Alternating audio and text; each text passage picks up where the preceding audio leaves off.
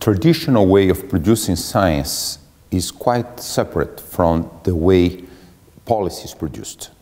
So in this way, science is advancing much more rapidly than policy can incorporate those scientific results into sustainability policies. For Brazil, that's the same.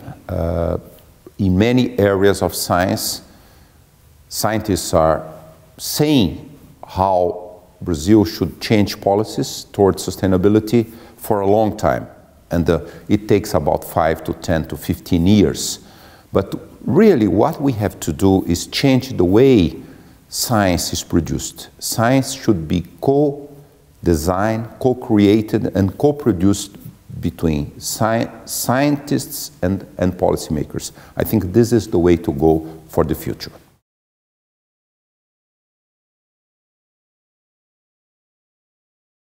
My work related to the consequences of Amazon land use change, deforestation, have shown that it's possible to find sustainable pathways for developing the global tropics. It has to be quite a different economic model. We have to change completely the economics of tropical development.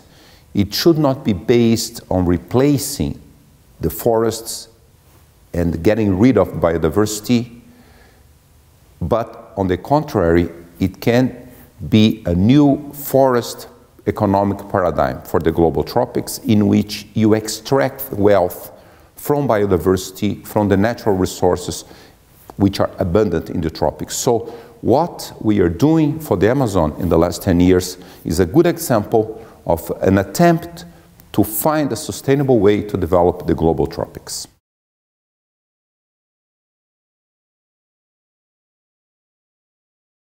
Para todos os brasileiros e para quem vive na América do Sul e principalmente nas regiões tropicais, na Amazônia, é muito importante entender que o grande potencial dessas regiões tropicais não é só como uma produtora de alimentos para alimentar o mundo.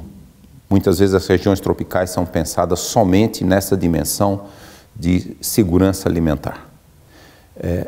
As regiões tropicais têm um papel muito importante na manutenção do equilíbrio climático do planeta, no equilíbrio e na manutenção dos serviços essenciais dos ecossistemas e da biodiversidade. É possível, sim, conciliar, através de ciência, através de tecnologia e inovação, os recursos naturais das regiões tropicais com um desenvolvimento econômico inclusivo. É este o objetivo central de uma política de desenvolvimento para as regiões tropicais.